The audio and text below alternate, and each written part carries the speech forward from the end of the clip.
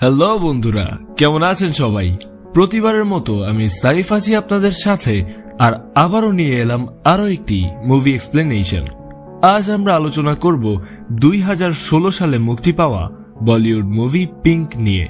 মুভিটির IMDb rating 8.1 out of 10 with the vote of 87% Google users, R rotten টমেটোজে এটি 100% fresh. এই মুভির budget ছিল 30 কোটি রুপি, আর এর বক্স অফিস কালেকশন 157 কোটি রুপি। সুতরাং রেটিংস এবং বক্স অফিস কালেকশন দেখে বুঝতেই পারছেন এটি কতটা বিশেষ একটি মুভি। তো কথা না বাড়িয়ে let's jump into the explanation.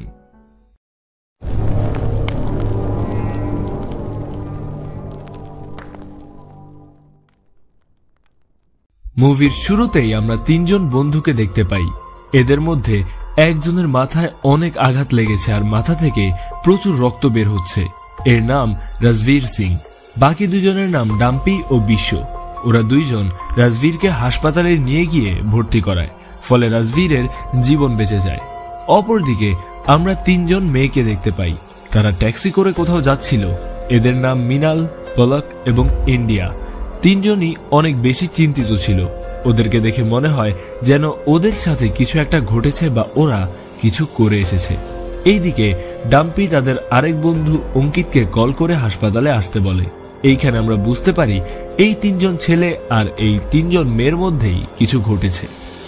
হয়তো অনেক খারাপ কিছুই ঘটেছে, যার জন্য রাজবীরের মাথায় আঘাত লেগেছে। আসলে কি ঘটেছে জানতে হলে আপনাকে থাকতে হবে আমার সাথে শেষ পর্যন্ত। পরের দিন সকালে মিনাল পার্কে জগিং করছিল। তখন সে খেয়াল করে এক বৃদ্ধ লোক তার উপর নজর রাখছে। বৃদ্ধ লোকটির নাম দীপক সেহগাল। দীপক সেহগাল মিনালের প্রতিবেশী। দীপক মিনালকে এমন ভাবে দেখছিল যেন সে বুঝতে পেরেছে মিনালের সাথে খারাপ কিছু ঘটেছে। মিনাল ব্যাপারটা সিরিয়াসলি নেয় না, কারণ পার্কে যখন মেয়েরা দৌড়ায় তখন এরকম অনেকেই তাকিয়ে থাকে, তাই মিনাল তাকে ইগনোর করে চলে যায়। এরপর রাতের বেলা মিনাল যখন ব্যালকনিতে যায় তখন দেখে লোকটিও নিজের ব্যালকনিতে দাঁড়িয়ে মিনালের দিকে তাকিয়ে আছে। এটা দেখে মিনাল কিছুটা ঘাবড়ে যায়। মিনাল আর তার বান্ধবীরা যে বাসা ভাড়া থাকে সেই বাসার মালিককে একটি ছেলে ফোন করে বলে তার বাসায় যে মেয়েগুলো থাকে তারা বেশি সুবিধাজনক না, এরা বাজে মেয়ে, তাই যত তাড়াতাড়ি সম্ভব তাদেরকে যেন বাসা থেকে বের করে দেয়। লোকটি কিছু বলার আগেই ছেলেটি ফোন কেটে দেয়। বাড়িওয়ালা অনেক চিন্তায় পড়ে যায়। সে ভাবতে থাকে ছেলেটি আসলে কে আর কেনই বা এইসব কথা বলল, কারণ তার জানা মতে মিনাল আর তার বান্ধবীরা অনেক ভালো মেয়ে, তাদের বিরুদ্ধে কখনো কোনো কমপ্লেইন পর্যন্ত আসেনি।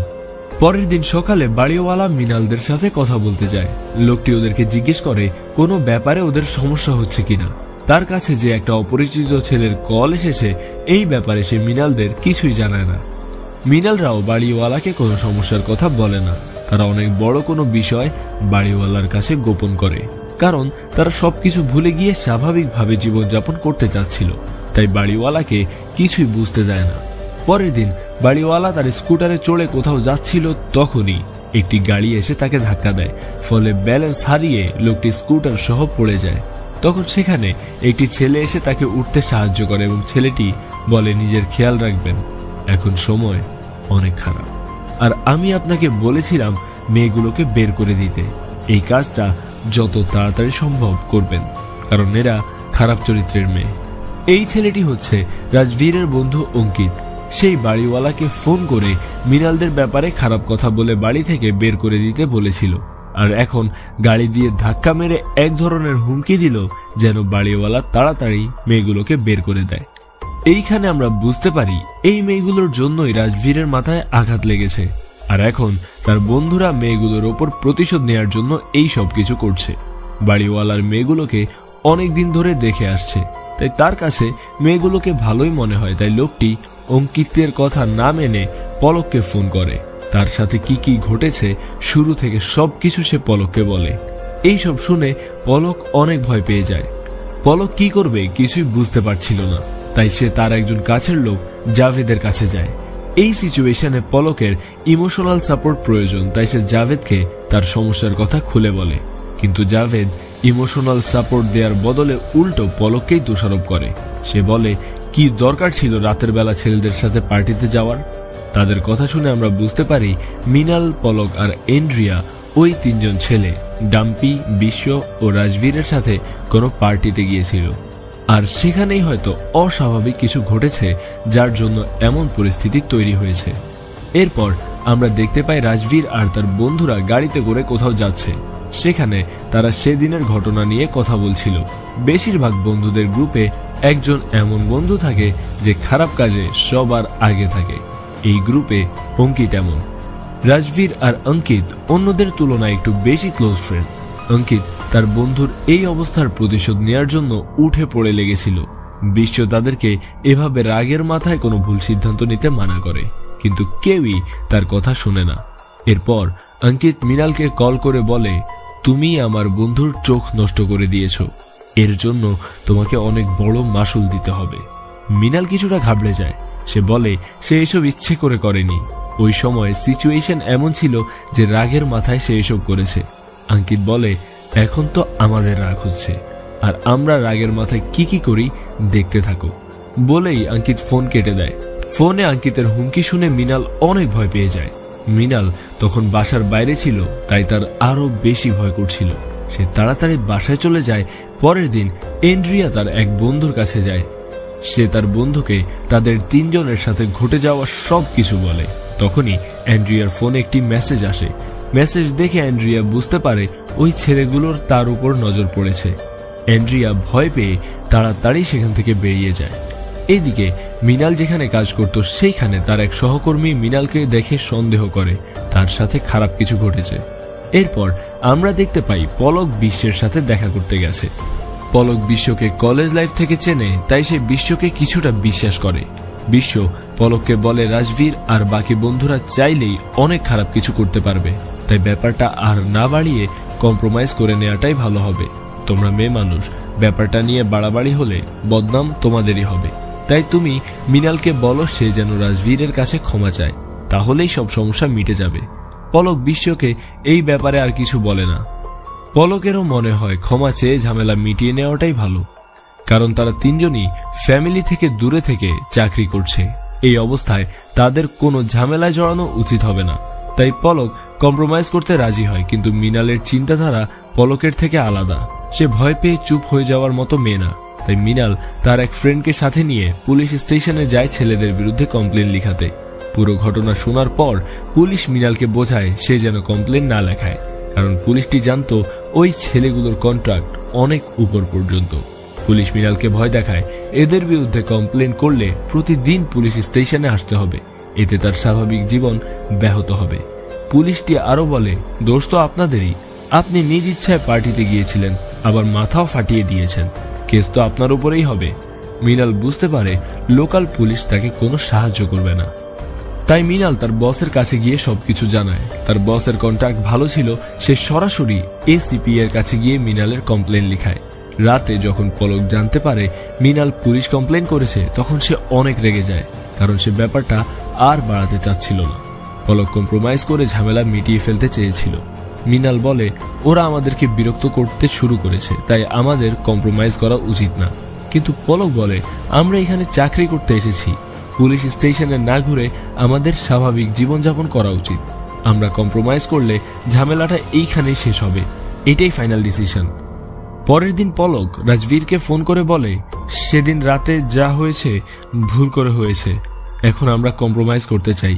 রাজবীর বলে, তোমাদের সাথে আমার কোনো সমস্যা নেই, আমি শুধু মৃণালের মুখে সরি শুনতে চাই। পলক শান্তভাবে কথা বলে নিজেই রাজবীরকে সরি বলার চেষ্টা করছিল, কিন্তু রাজবীর অনেক রেগে গিয়ে অভদ্রভাবে বারবার মৃণালকেই ফোন দিতে বলে। রাজবীরের এমন অভদ্রতা দেখে পলক অনেক ক্ষেপে যায়। পলক বলে, ভেবো না তোমাদেরকে ভয় পেয়ে চুপ করে থাকবো, মৃণালের আসলে তোমার দুটি চোখই নষ্ট করে দেওয়া উচিত ছিল, এখন তোমরা জেলে যাওয়ার জন্য তৈরি হও। যেই পলক এতক্ষণ মৃণাল আর অ্যান্ড্রিয়াকে কম্প্রোমাইজ করার জন্য বোঝাচ্ছিল, সেই পলকই এইবার ছেলেদেরকে চ্যালেঞ্জ করে ফেলে, কারণ সে রাজবীরের অভদ্রতা দেখে নিজেকে কন্ট্রোল করতে পারেনি। মানুষ যতই শান্তশিষ্ট হোক না কেন, একটা সময় সবারই ধৈর্যের বাঁধ ভেঙে যায় আর তারা প্রতিবাদ করে। পরের দিন যখন পলক অফিসে যায়, তখন অফিসের বস তাকে ডেকে পাঠায়। বস পলককে একটি ছবি দেখায় যেখানে পলকের কিছু ছবিতে নোংরা কমেন্ট লেখা ছিল, আর এই ছবিগুলো পুরো অফিসে ছড়িয়ে গেছে। পলকের বস বলে, আমাদের কোম্পানির অনেক সুনাম আছে, তোমার জন্য আমাদের কোম্পানির খ্যাতি নষ্ট করতে পারবো না, তাই কাল থেকে তুমি আর অফিসে এসো না। ছেলেগুলো এইবার সীমা অতিক্রম করে ফেলেছে। তারা এমন একটা জঘন্য কাজ করেছে যার জন্য পলকের চাকরি পর্যন্ত চলে গেল। ধীরে ধীরে তারা তিনজনেই ভেতরে ভেতরে ভেঙে পড়ে। তাদের সাজানো গোছানো জীবন হঠাৎ করেই এলোমেলো হয়ে যায়। তারা কেউই বুঝতে পারছিল না সামনে কি হতে চলেছে। পরের দিন সকালে মৃণাল প্রতিদিনের মতো পার্কে জগিং করতে যায়। জগিং শেষে যখন বাসায় ফিরছিল, হঠাৎ করে একটি গাড়ি এসে মৃণালকে টেনে গাড়িতে তুলে নেয়। তখন পার্কে মৃণালের সেই প্রতিবেশী দীপকও ছিল। সে সব কিছু দেখে ফেলে। দীপক প্রথমেই সন্দেহ করেছিল মেয়েগুলোর কোনো সমস্যায় পড়েছে, তাই সে মেয়েগুলোর উপর নজর রাখত। আজকে ঘটনা দেখে সে এই ব্যাপারে নিশ্চিত হয়। বাসায় গিয়ে দীপক পুলিশকে ফোন করে, কিন্তু সে গাড়ির নাম্বার জানে না, তাই পুলিশ তাকে কোনো সাহায্য করতে পারে না। মৃণালকে যারা কিডন্যাপ করেছে তারা আর কেউ নয়, রাজবীরের বন্ধু অঙ্কিত আর ডাম্পি। মৃণাল তাদের বিরুদ্ধে পুলিশ কমপ্লেন করাতে ওরা মৃণালকে কিডন্যাপ করে। ওরা মৃণালকে এর জন্য উচিত শিক্ষা দিতে চায়। ছেলেগুলোর মধ্যে সবচেয়ে খারাপ ছিল অঙ্কিত। সেই মৃণালকে কিডন্যাপ করার আইডিয়া দেয়। এই কাজে ডাম্পি তাকে সাহায্য করে। মৃণাল কেঁদে কেঁদে ওদের কাছে অনুরোধ করছিল যেন ওরা তাকে ছেড়ে দেয়, কিন্তু সেই সময় ওদের মাথায় শুধু প্রতিশোধ নেয়ার জেদ কাজ করছিল।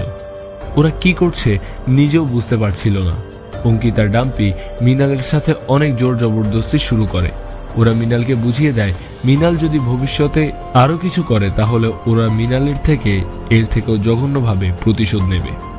মৃণালের ওপর প্রতিশোধ নেয়ার জন্য ছেলেগুলো যে রাস্তা বেছে নিয়েছে তা অত্যন্ত জঘন্য। এই নোংরা কাজের দ্বারা ওরা প্রমাণ করে দেয় মৃণাল রাজবীরের সাথে যা করেছে তা একদম ঠিকই করেছে।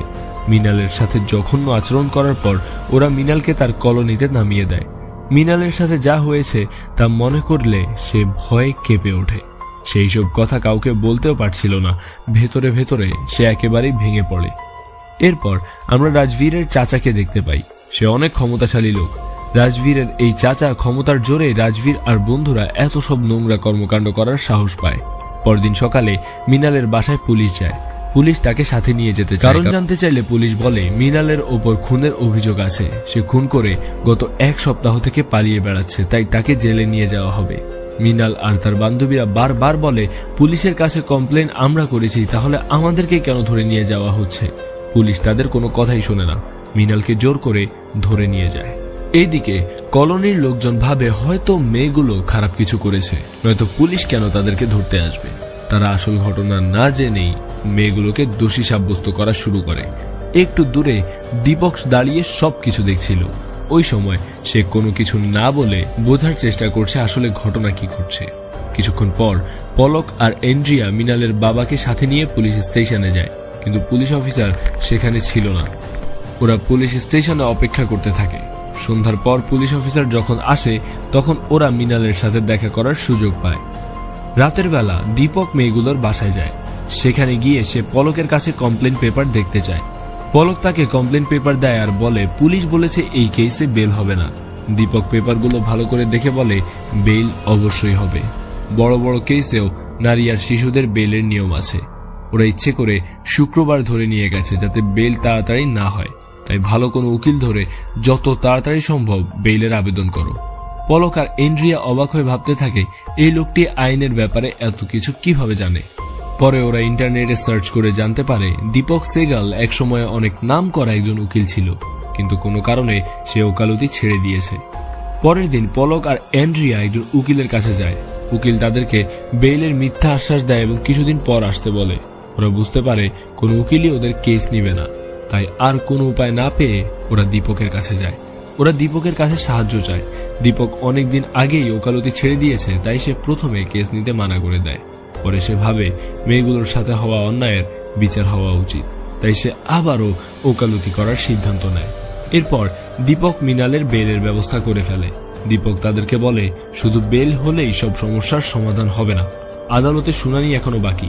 শুনানির দিন আমরা দেখতে পাই প্রশান্ত মেহরা নামের একজন উকিল রাজবীরের কেস হ্যান্ডেল করছে, আর মৃণালের উকিল ছিল অ্যাডভোকেট দীপক সেগাল। আদালতে শুনানি শুরু হওয়ার পর অ্যাডভোকেট প্রশান্ত মেহরা বলে, নারী ও শিশুদের সুরক্ষার জন্য অনেক আইন তৈরি হয়েছে, কিন্তু এখন মানুষ সেগুলোর অপব্যবহার করতে শুরু করেছে। কিছু মেয়ে এখন এই আইনগুলোর অপব্যবহার করে ছেলেদেরকে ফাঁদে ফেলে, আর মিনালও এই কাজই করেছে। প্রশান্ত মেহরা মিনালের ওপর অভিযোগ করে বলে, মিনাল আর তার বান্ধবীরা প্রথমে রাজবীর আর তার বন্ধুদের সাথে বন্ধুত্ব করে, এরপর রাজবীর তাদেরকে ডিনারের জন্য ইনভাইট করে। তখন মিনাল তাদেরকে টাকার বিনিময়ে শারীরিক সম্পর্ক করার অফার দেয়, কিন্তু রাজবীর তাতে রাজি হয় না। তাই মিনাল রেগে গিয়ে রাজবীরকে রেপ কেসে ফাঁসানোর হুমকি দেয়। এরপরেও রাজবীর রাজি হয় না, তাই মিনাল রাজবীরের ওপর হামলা করে। এরপর মিনাল তার বান্ধবীকে নিয়ে সেখান থেকে পালিয়ে যায়। এই সবের উপর ভিত্তি করে অ্যাডভোকেট প্রশান্ত মিনালের ওপর অনেকগুলো চার্জ লাগায়। এরপর অ্যাডভোকেট দীপককে কথা বলার সুযোগ দেয়া হয়। দীপক সেগাল তখন বলে, আমার মক্কেল পুলিশের কাছে গিয়েছিল, কিন্তু পুলিশ তার কমপ্লেন নেয়নি, অথচ রাজবীরের কমপ্লেনকে গুরুত্ব দিয়ে চার্জশিট তৈরি করেছে। দীপক আরো বলে, ওই রাতের ঘটনার পর থেকে রাজবীর আর তার বন্ধুরা মিনালদেরকে বিভিন্নভাবে হয়রানি করায়। এমনকি মিনাল পুলিশ কমপ্লেন করায় রাজবীরের বন্ধুরা মিনালকে কিডন্যাপ করে তার সাথে জোর জবরদস্তি করে আর হুমকি দেয়। তো আমি রাজবীর, অঙ্কিত আর ডাম্পির ওপর এইসব অভিযোগ করছি। এরপর অ্যাডভোকেট প্রশান্ত ইনভেস্টিগেশন পুলিশ অফিসারকে কাঠগড়ায় ডেকে সবকিছু বলতে বলে। পুলিশ অফিসার বলে, তদন্ত করার সময় আমরা অনেক প্রমাণ পেয়েছি। এই হোটেলে এই ঘটনাটি ঘটেছে, মেয়েগুলো সেখানে উপস্থিত ছিল। এই ব্যাপারে হোটেল ম্যানেজমেন্ট সাক্ষী দিয়েছে। রাজবীর কমপ্লেন করার পর আমরা যখন মিনালকে ধরতে যাই তখন সে পলাতক ছিল, কিন্তু শেষ পর্যন্ত আমরা তাকে ধরতে পেরেছি। এরপর প্রশান্ত যে ডাক্তার রাজবীরের চিকিৎসা করছিল তাকে ডাকে। ডাক্তার বলে, রাজবীরের ক্ষত অনেক গভীর ছিল, এতে বোঝা যায় অনেক জোরে আঘাত করা হয়েছিল। বোতল না ভাঙলে আরো অনেক আঘাত লাগতো, আর কাচের টুকরো যদি কোনো কারণে ভেইন কেটে যেত তাহলে তার মৃত্যু অনিবার্য ছিল। এরপর প্রশান্ত হোটেলের ওয়েটারকে ডেকে সাক্ষী দেওয়ার জন্য। ওয়েটার নিজের চোখে সবকিছু ঘটতে দেখেছে। ওয়েটার বলে, তিনজন মেয়ে ছেলেগুলোর সাথে অনেক হেসে হেসে কথা বলছিল। এদের পোশাক দেখে মনে হচ্ছিল এরা খারাপ মেয়ে। কিছুক্ষণ পর ওদের মধ্যে একজন একটা ছেলেকে নিয়ে রুমের ভেতরে ঢোকে। একটু পরেই রুমের ভেতর থেকে চিৎকারের শব্দ আসে। তখন আমি দেখি রাজবীরের মাথা থেকে অনেক রক্ত বের হচ্ছে। তখন মেয়েগুলো সেখান থেকে পালিয়ে যায়। এরপর জজ সাহেব দীপক সেহগালকে বলে সাক্ষীদেরকে জেরা করতে, কিন্তু দীপক কোনো প্রশ্ন করে না। এতে মিনাল সহ সবাই অনেক চিন্তায় পড়ে যায়, কারণ দীপক যদি কোনো প্রশ্নই না করে তাহলে সে কেস জিতবে কিভাবে। পরের শুনানিতে অ্যাডভোকেট প্রশান্ত এন্ড্রিয়াকে প্রশ্ন করে, আপনি এসব কাজ কতদিন থেকে করেন, আর সেই রাতে ডাম্পিকে কেন রুমে নিয়ে গিয়েছিলেন?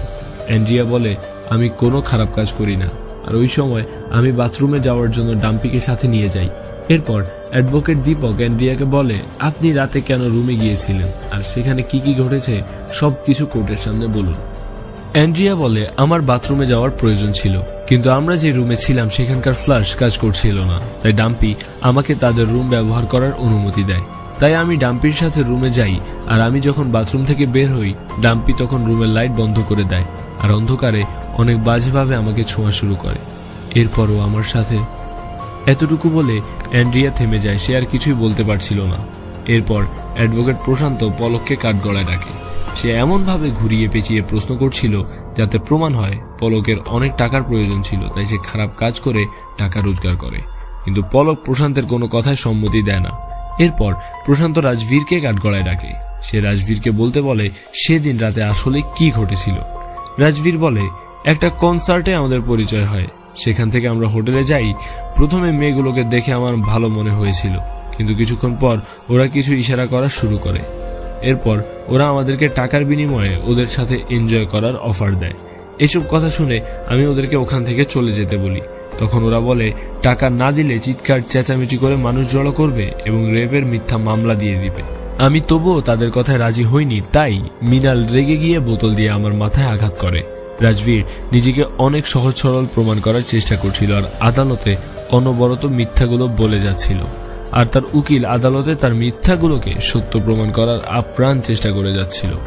দীপক সেগাল তখন রাজবীরকে পাল্টা প্রশ্ন করে, মেয়েগুলো আপনাকে কি ধরনের ইশারা করেছিল? রাজবীর বলে, ওরা আমাদেরকে বারবার টাচ করে হেসে হেসে কথা বলছিল। তখন দীপক বলে, তাহলে তো মেয়েদের হাসাহাসি বন্ধ করে দেওয়া উচিত, কারণ মেয়েরা হেসে হেসে কথা বলা মানে তারা কোনো কাজ করার জন্য সম্মতি জানাচ্ছে। অ্যাডভোকেট দীপকের বলা কথাটি আসলেই সত্যি। আমাদের সমাজের মেয়েরা কারো সাথে একটু হেসে কথা বললেই ছেলেরা মনে করে অনেক কিছু হয়ে গেছে, অনেক কিছু কল্পনা করা শুরু করে দেয়। হেসে কথা বলা মেয়েদের প্রকৃতিগত সহজাত স্বভাব, কিন্তু কিছু মানুষ তাদের এই স্বভাবের খারাপ অর্থ বের করে। এরপর দীপক মৃণালকে কাঠগড়ায় ডাকে এবং সব ঘটনা খুলে বলতে বলে। মৃণাল বলে, বিশ্বকে আমরা আগে থেকেই চিনতাম। বিশ্ব আমাদেরকে রাজবীর আর ডাম্পির সাথে পরিচয় করিয়ে দেয়। ওরা আমাদের ওদের সাথে ডিনার করার জন্য জোর করে। তখন আমরা ঠিক করি ডিনার করে আমরা চলে যাব। দীপক তখন বলে, সবকিছু ভালোভাবেই চলছিল, তাহলে আপনি রাজবীরকে বোতল দিয়ে আঘাত করলেন কেন? মৃণাল বলে, রাজবীর হঠাৎ করে আমাকে জড়িয়ে ধরে খারাপভাবে টাচ করতে শুরু করে। সে কোনোভাবেই আমাকে ছাড়ছিল না। কেউ যখন জোর করে ধরে বা এইভাবে টাচ করে তখন অনেক নোংরা অনুভূতি হয়। এই মুহূর্তে আমার মাথা ঠিক ছিল না, মাথা কাজও করছিল না, তাই আমি এমনটা করে ফেলেছি। মৃণাল আরো বলে, আমি এটা করতে চাইনি, রাগের মাথায় করে ফেলেছি। রাজবীরের মাথায় এত জোরে লাগবে তাই ভাবিনি, কিন্তু কাউকে এইভাবে জোর করে ছোঁয়া নিশ্চয়ই ভালো কাজ নয়। এরপর অ্যাডভোকেট প্রশান্ত মৃণালকে পাল্টা প্রশ্ন করে। প্রশান্ত বারবার মৃণালের বলা কথাগুলো মিথ্যা প্রমাণ করার চেষ্টা করতে থাকে আর মৃণালকে উল্টো পাল্টা প্রশ্ন করে হেনস্থা করে। সে ঘুরিয়ে পেঁচিয়ে বারবার প্রমাণ করতে চায় মেয়েগুলো টাকার জন্য ছেলেদের সাথে শারীরিক সম্পর্ক করতে চেয়েছিল। এতে মৃণাল অনেক রেগে যায়। মৃণাল বলে, আমরা ওদের কথা মতো ডিনারে গিয়েছিলাম, এখানে আমাদের কোনো দোষ নেই।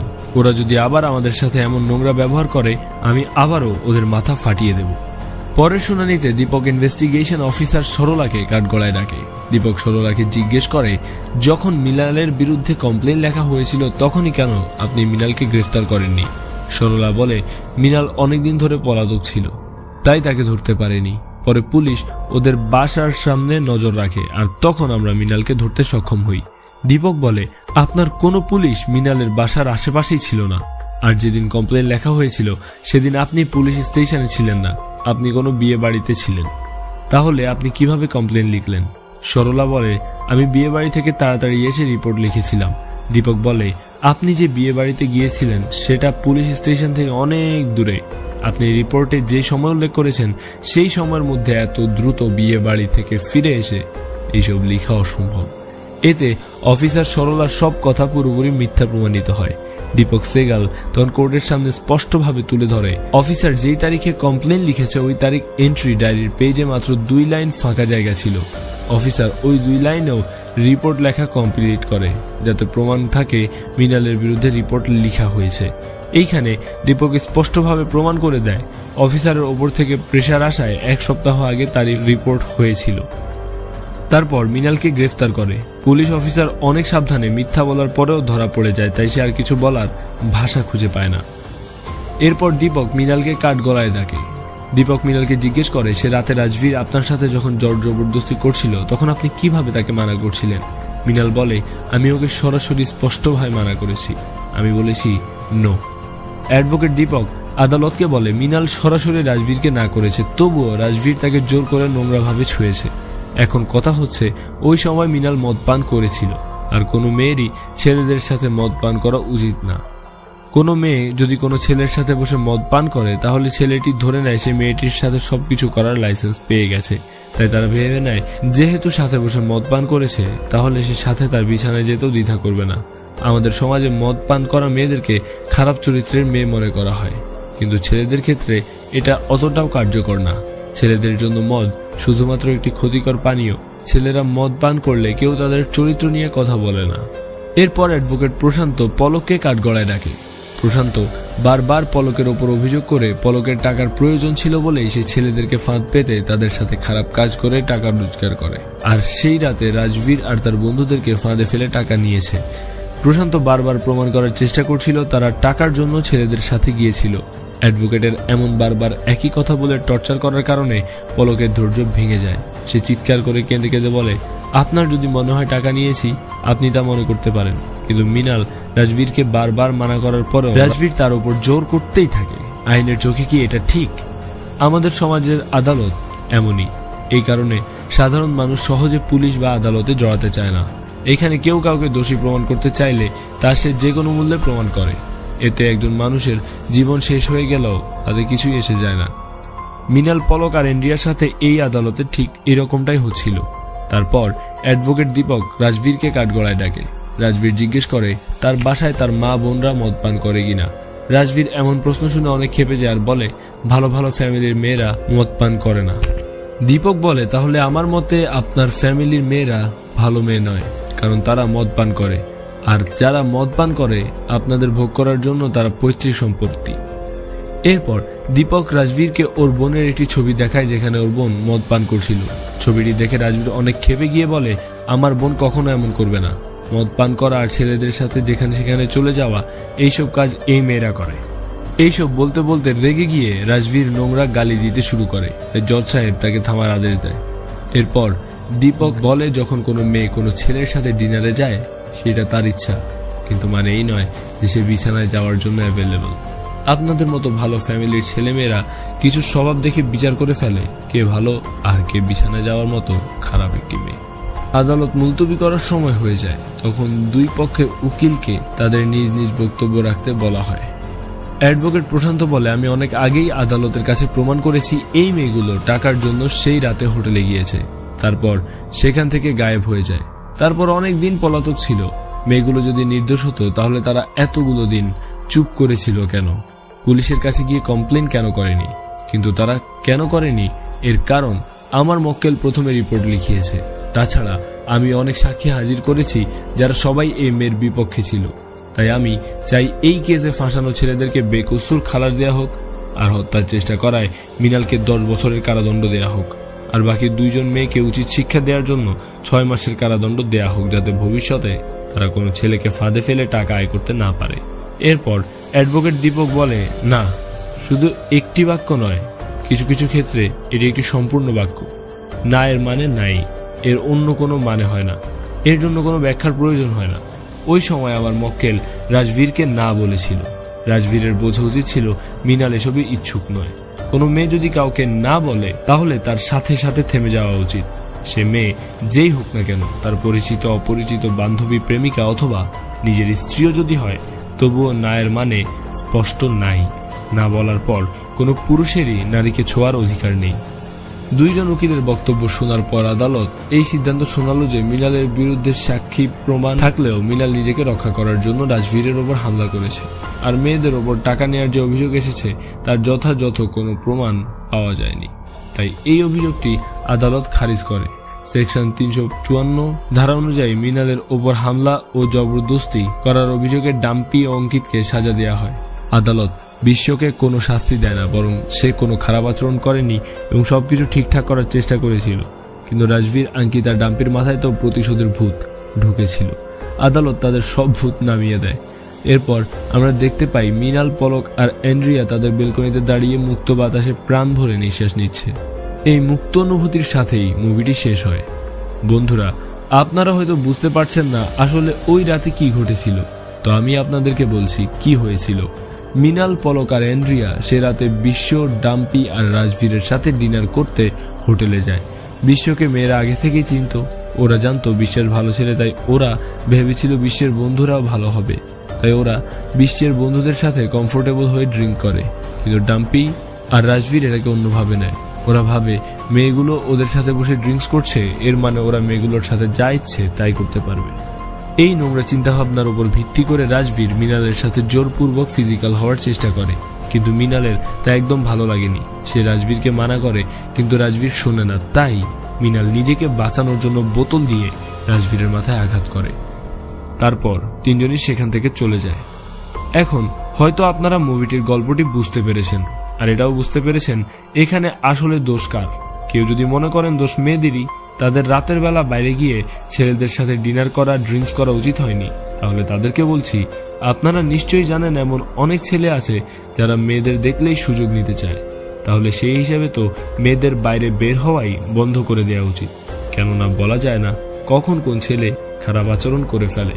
কারো চেহারা দেখে তো বোঝা যায় না ছেলেটি খারাপ না ভালো।